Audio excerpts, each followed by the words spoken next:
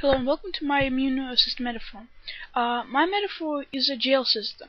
So imagine the virus is a criminal, just like this, he's a criminal, and the criminal's brain, which contains information about other criminals, is a viral antigen.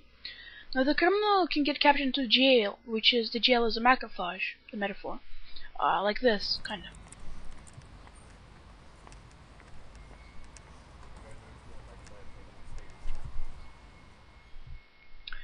So when in jail, the criminal will probably be interrogated, and he might spill some beans. This is an interrogation scene.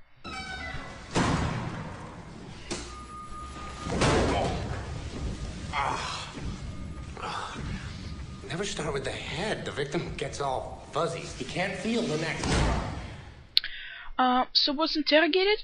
His his beans can be filed, and the beans are like the viral antigen on the macrophage.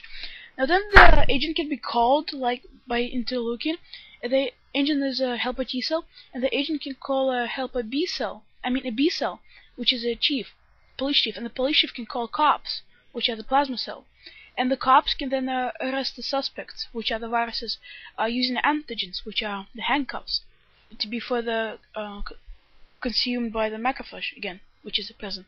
To be put in a prison, in other words. Now here you see a scene of the plasma cell doing its work.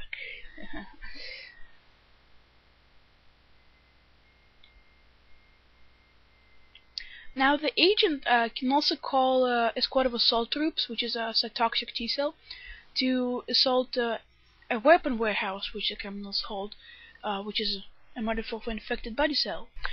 Also, in some cases, assault troops or cops may write up a file saying how to better solve crimes in the future. Now the file becomes a memory cell.